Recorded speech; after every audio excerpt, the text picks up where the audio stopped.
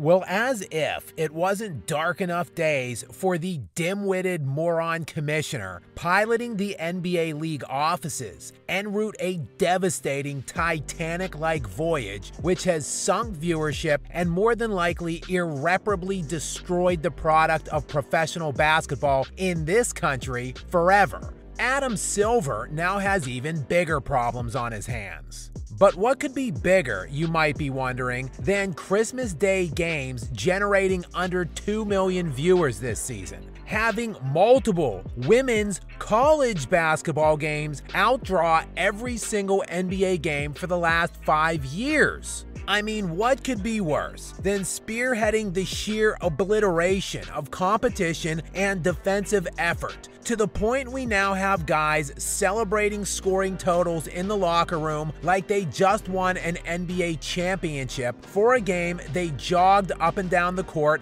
making uncontested layups and dunks in? Sure, the NBA product is at nearly an all-time low in popularity, as you have to go all the way back to the dark ages of the 70s to find a time period where people cared so little about this sport. But at least the integrity of the sport wasn't being challenged to the point it has in recent years. And that is messaging that will likely only get louder and louder in the wake of the bombshell Jontay Porter news from yesterday.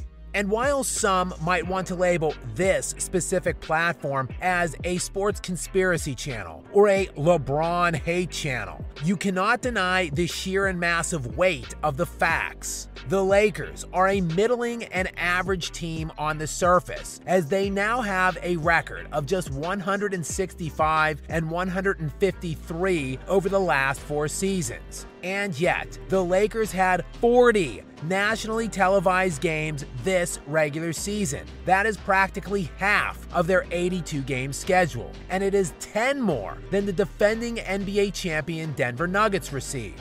The NBA league offices have clearly hitched its wagon to LeBron James, and they are intrinsically connected to his success. So a team that has barely been 500 for 4 consecutive seasons now continues to get dragged into the playoffs on the strength alone of an overwhelming free throw differential. Over the last 2 seasons, the Lakers have now shot over 1,000 more free throws than their opponents. This number is substantially higher than the team with the second highest differential, the New York Knicks, higher to the tune of over 700 more. Something clearly and extremely suspicious is happening with the Lakers and the NBA's desire to have them not only in the playoffs, but to advance as deep throughout that tournament as is possible. And nothing is worse and more damaging for the NBA or any professional sports league than the appearance of impropriety as it pertains to rigging or scripting outcomes. That is why players betting on games is so damning and such an awful look for any sports league. And yesterday, Adam Silver leveled a lifetime ban from the league for Jontay Porter for violating the league's gambling rules. Porter, who is most well known for being the younger brother of Denver Nuggets star forward Michael Porter Jr., hasn't played since March 22nd as the league launched an ongoing investigation into gambling irregularities at that time. And Porter, who went undrafted in 2019, made his NBA debut with the Grizzlies in 2021 and played 26 games with the Toronto Raptors this season. But he will now play no more games in the NBA ever, as the league is still yet to conclude its open and ongoing investigation. But what we know at this time is that Porter bet on at least 13 NBA games totaling just over $54,000 from January to March of 2024, with individual per-game bets ranging from $15,000 to $22,000. But, and now this is the biggie, the league also found that Porter limited his participation in at least one game that they directly referenced, that is, a March 20th contest against Sacramento, where Porter said he was feeling ill 3 minutes into the game. while a bettor that Porter knew and associated with placed an $80,000 parlay prop bet on Porter, which paid out $1.1 million. What?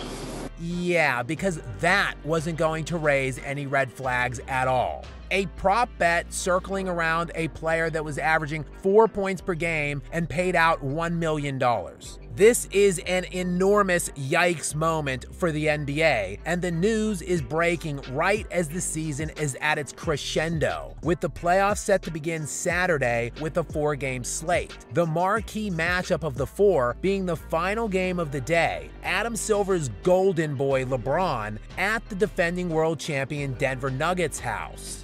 And with all of the discourse swirling around now about the integrity of the league as a whole, one thing to keep an eye on in that matchup is that free throw differential. Though if I were you, I would bet the over for LA.